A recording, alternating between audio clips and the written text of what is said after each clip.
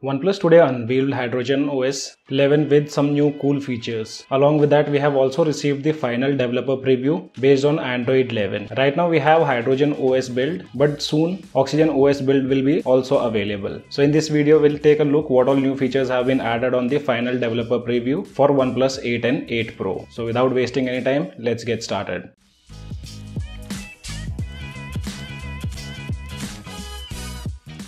Right now I have my OnePlus 8 here and I've already downloaded the file which is final developer preview based on Android 11. And after this we'll start receiving open betas. So the size of this update is 3.7 GB. And if you guys can't wait for OxygenOS Developer Preview, you can install HydrogenOS. To install HydrogenOS, you need to download the file and place it inside the internal storage. After that you need to go to Settings, System Update. After going inside the System Update section, you need to tap on the gear icon towards the right top corner. Select local upgrade and you should see the file which is HydrogenOS Developer Preview 3. Tap on the file and tap install now. Installation might take around 5 to 6 minutes. Once installation process is completed, you can reboot your device. Device have been successfully booted up and installing developer preview of HydrogenOS did not wipe data. So we have all the apps available. First of all, let me show you the software information by going to settings, about section, and here you can see we have a new layout under about section. Device name is OnePlus 8, Android version is Android 11. We have the security patch of 5th August 2020 and build number is HydrogenOS Developer Preview 2. And with Android 11, we have also got the updated Android 11 Easter egg. With this build of Developer Preview, we have a complete UI change on OnePlus devices. And I kind of feel that it's similar to One UI. We have already covered almost all the new features added on Android 11, but here we'll take a look at the change logs and the changes made with final developer preview. So this will be the first look of your device after installing HydrogenOS Developer Preview final version. Talking about the launcher version is 5.0, which is again similar to the version 4.5.6 with not much of additions. Shelf have been completely redesigned and the new UI is made in such a way that now it's very easy to use the device with single hand.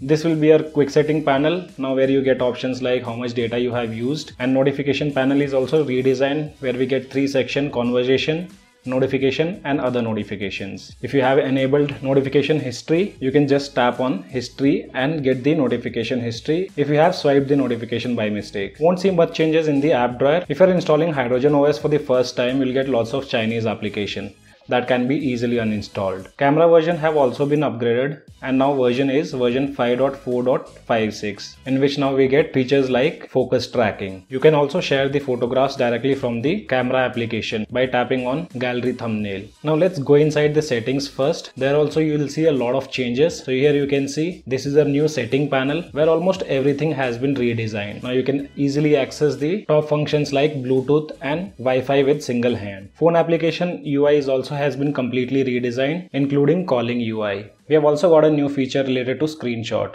So whenever you are taking any screenshot, long pressing on that screenshot will give you options to share it on your social media platforms. And now let's take a look at the change logs, what they have got with Android 11 final developer preview. So here we have a complete list of change logs, what they have done. And talking about the first one, which is related to system, where they say overall visual refreshed, including more immersive weather, more comfortable browsing of photos, albums and notes. Fully optimize the large screen operating experience, comfortable and convenient with one hand. So as I said, now we have a similar UI like One UI, where you can easily access almost everything with your single hand. After that, they have added 2 new fonts which can be found inside the settings, customizations. Under fonts, initially we used to have OnePlus San and Roboto. Now we have Noto San and 2 more fonts added with latest developer preview. And according to me, I feel that OnePlus should give an option to download custom fonts from Play Store. What do you guys think? Let me know in the comment section below. After that, they have added a new live wallpaper combined with time point of sunrise to sunset. The color of the wallpaper changes accordingly. So yes, this is that live wallpaper which they are talking about,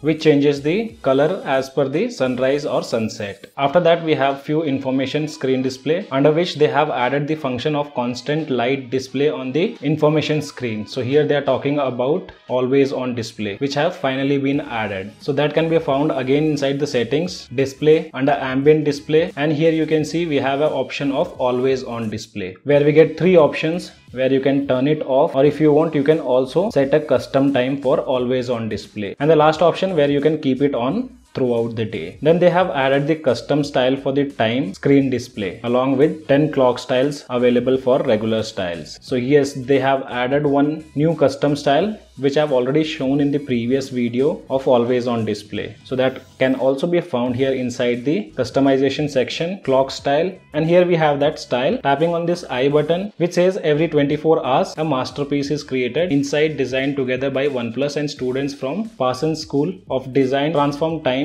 into visible color bar. So basically this color bar will give you all the information how much you have used the device, and the clock will also move as the day goes. Other than this, we still have those different clock styles, and this is basically added for always on display. After that, they say they have added the shortcut switch for dark mode. So yes, that can be found inside the quick setting panel. By default, if you don't find it, tapping on the edit button, you should have this dark mode toggle. So let's enable dark mode.